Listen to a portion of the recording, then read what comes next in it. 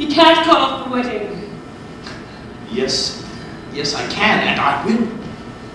I love you, Radames. But you must marry the princess tomorrow. Tomorrow! What you want for us is impossible. They would hunt us down. It is a foolish plan. I will find a way for us to be together. I am here to tell you we can never meet again. Simple, really, isn't it? Word unto a man, a lifetime of not knowing where or how or why or when. You'll think of me, you'll speak of me, and wonder what befell that someone you once loved so long ago so well. Now, wonder what I feel as a living shuffles by. You don't have to ask me, but I need that reply.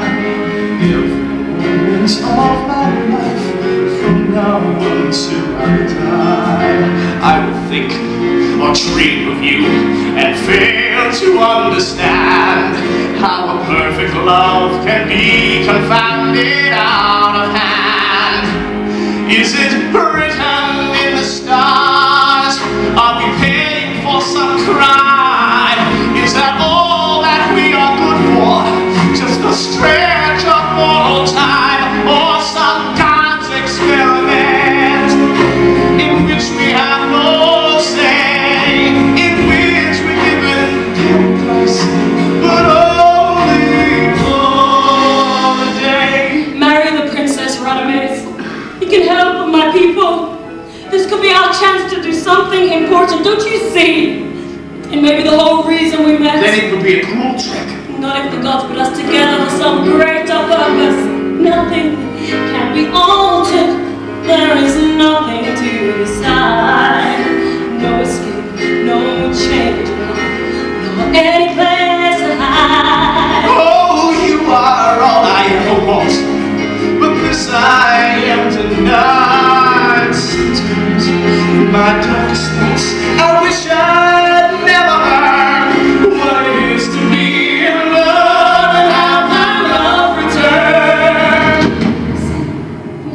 In the stars, are we paying for some crime? Is that all that we could hold? Stretch of all the time. For some God's experiment in which we have no say, in which we can have words, but only